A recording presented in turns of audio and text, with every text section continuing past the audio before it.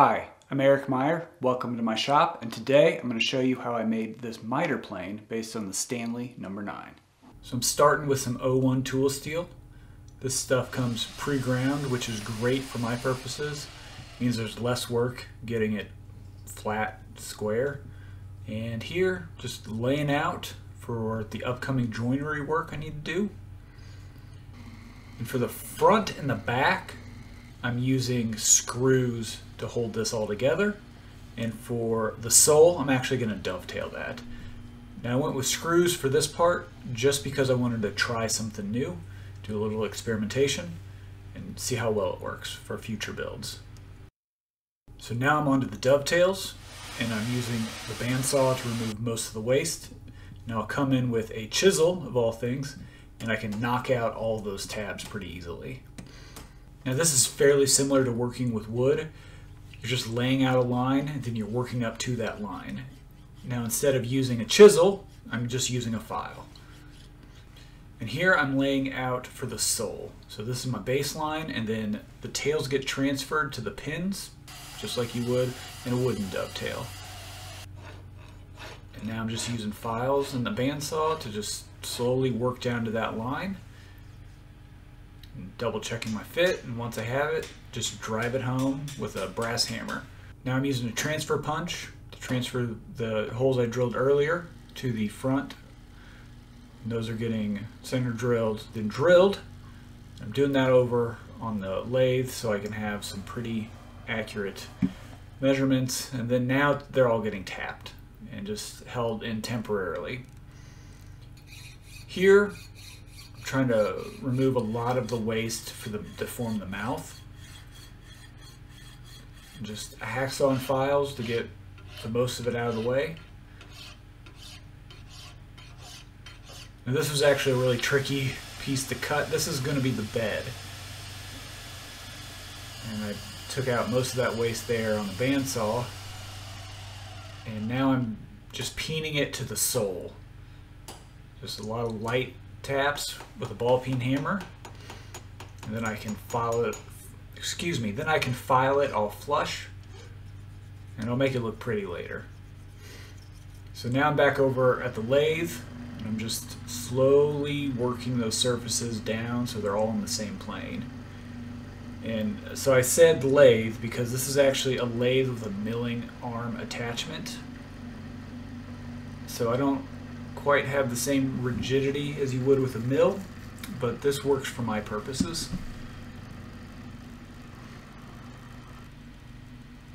Now I'm going to drill and tap for the thumb screw that's going to hold on my lever cap. Again, just double checking everything's in the same plane. Now I need to work on the movable mouth.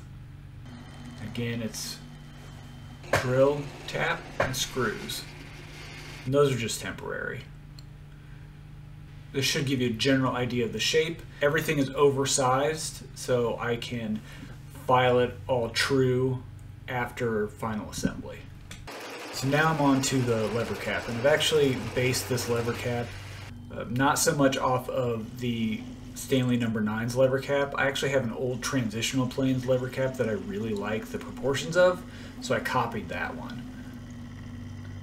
And so what you've seen me do so far is drill out most of the waste, and then now I'm just going in with a 3/8 inch end mill to make a little slot, and that's going to be what help holds the lever cap to the plane itself. And now I'm back over on the bandsaw, just trying to remove a lot of that waste. Now this was a sketchy setup, admittedly. I needed to take off part of the top of that lever cap so it's angled downwards. It just meant there was less filing to do. Now I'm back in the vise and just filing everything so it looks nice. So this here is going to be the tensioning thumb screw for the lever cap, and I actually based this one off of the ones that come on the Veritas hand planes. This was a tricky part for me to make because it needed both internal and external threads. And to quote Blondie Hacks, Yahtzee. Now this is, I'm going to call it the shoe that goes on the bottom. And I really should have made this part bigger. And it's something on my to-do list to go back and redo. You can kind of see how that all goes together there. So now as you tighten the lever cap down, it should put more pressure on the blade, holding everything secure. So this here is going to be the handle. Knock everything flush, and now it is getting silver soldered together, and then a lot of file work just to try to make it look pretty.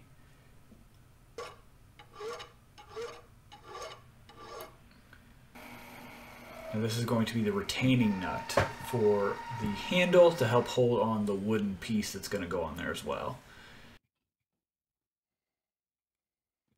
So now the rest of the handle is made from this block of hemp wood.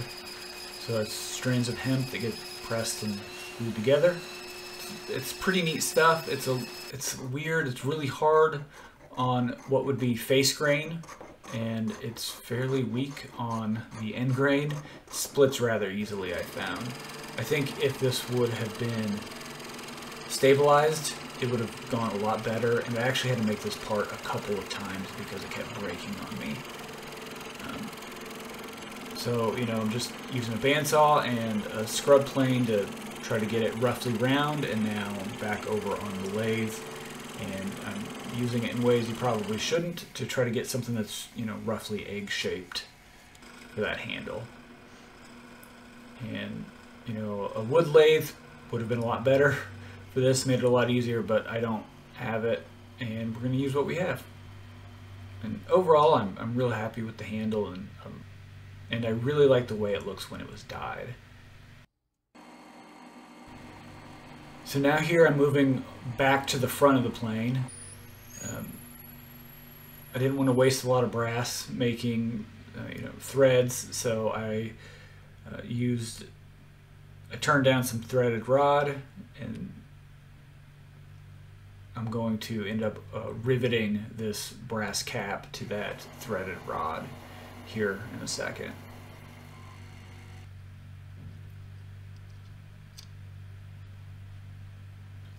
So I found about a washer's worth is pretty good for how much you need to peen something. And I could have filed this flat, but I really like the way it looked with the hammer marks. So I'm going to actually end up leaving this a little proud.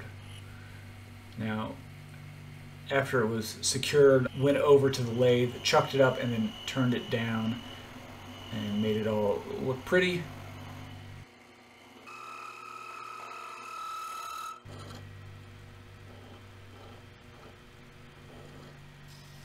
And then a light sanding just to try to get some of those deeper scratches out. And there you can kind of see how that looks. Okay, so I'm going to take a moment to explain everything that's been done here and how it all works. So starting with this knob, this acts the same way as the screw on a frog. So this knob here and this screw serve the same purpose. The only reason I went with a knob was I make that easier to adjust by hand, and then I didn't have to go around looking for a screwdriver if I ever needed to adjust it. So when your blade goes in, just like any other hand plane, cap wire slides open, or the lever cap slides over. Then you can use this knob here to tighten the lever cap down to the blade. This knob here will actually go through the top of the infill, and there'll be a little slot in there.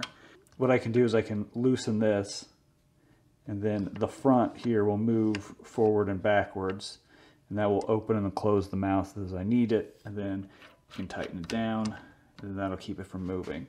And then here is another screw. This essentially it mostly acts like a depth stop, and I went with a 1/4 40 thread, so that's what, 40 threads per inch. So you got a lot of fine tuning you can do to get the mouth exactly where you want it. And again, I just went with knobs on all these. The original uses screws here and here, and I didn't want to do that just because, again, I didn't want to go looking around for a screwdriver every time I wanted to make an adjustment. So now I am cutting down stock, and I'm actually turning my own screws. So you can't just use any off-the-shelf screws. At least the ones that I could find weren't going to work for these purposes. I needed something that had a countersunk head on them, but were also a positive drive. And definitely check out Carl Holte's website and his blog if you're interested in making any type of hand plane. He goes into the benefits of both dovetails and screws, and it's a great resource. So now, more hempwood, and I am shaping the rear infill here. And, you know, for as much trouble as I had turning it, it actually cuts really beautifully. It's kind of hard to plane though. It's weird stuff. So here you can kind of see how that movable jaw is going to work. I need to turn those pins into a second set of tails. So those need to get filed. A little notch gets filed on them. Kind of see the tail shape there. And that actually allows you to do the peening, which locks everything together. Now with the screws though, you don't need to worry about that. Those can just get thread locker on them. I will do some peening on the screws, and here again I'm using that washer trick. I picked that up from a knife maker. I don't remember who, so I'm sorry I can't credit you for the idea. So I just want a little bit extra material just to kind of help peen everything closed. And you know, this is not so much about hitting it hard, it's just a lot of little consistent taps to slowly deform that metal. So I work through all the sides, and then I start working on the sole here. I broke out the angle grinder, trying to save myself a little bit of time and getting all of that flush. It was visually flush. It was not perfectly flush though. I should say everything was flush. It was not flat. I really should have just spent the time with the file because I needed to in the end anyway.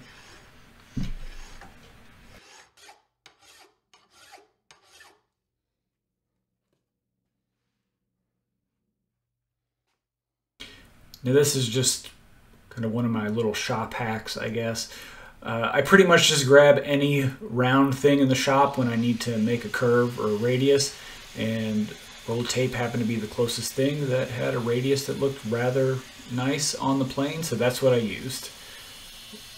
Often I use a soda can or a bottle of water, tape, just really whatever's around. I don't plan it too hard. And that handle there, man, that caused a lot of problems trying to get the back flushed up.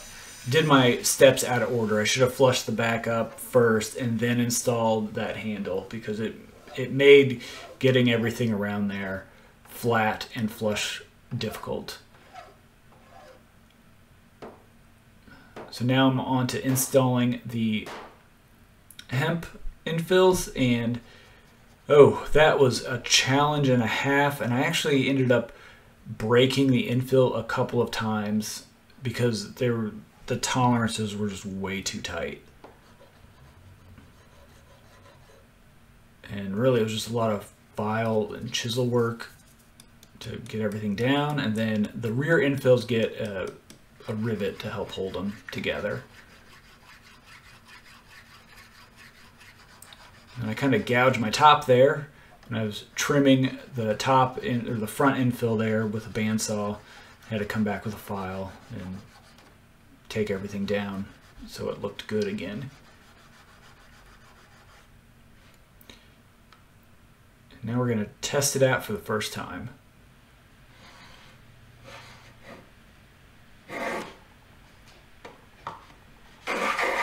It works. Now I'm in refinement mode that the front didn't have enough clearance to actually move, and I found out that thumb screw was crushing the infill, so I ended up having to switch directions and add in this brass plate. And this was a nerve-wracking setup. That's 1/8 inch rod that's getting riveted in there into 3/16 inch sides, so I had no room to make a mistake.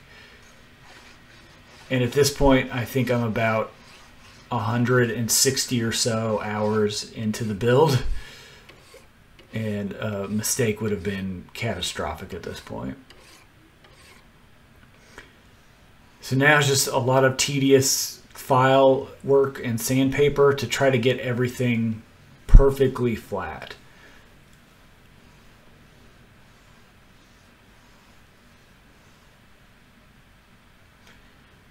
And I didn't quite like the look of everything, so the front, so if the infills were dyed black, and then the steel was, I used some gun bluing on it to turn everything a darker color. And here I'm just quickly making what's referred to as a hot dog. It goes on the side, and it gives you something to grip when you're using the plane for shooting. And that's actually a common misconception with miter planes. They weren't designed for shooting, they were designed for all smoothing tasks. And as you can tell, they do an excellent job at smoothing even, you know, just all kinds of woods. And, you know, it works great for shooting as well.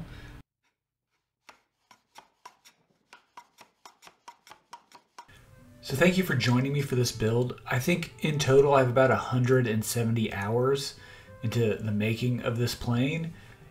This plane was very much a learning opportunity, and while I can see all of the mistakes in it, it is also one of my favorite objects that I have made. If you want to see more, I have a playlist for all of the videos that went into making this plane. It's about an hour's worth of content. So thank you for joining me for this build.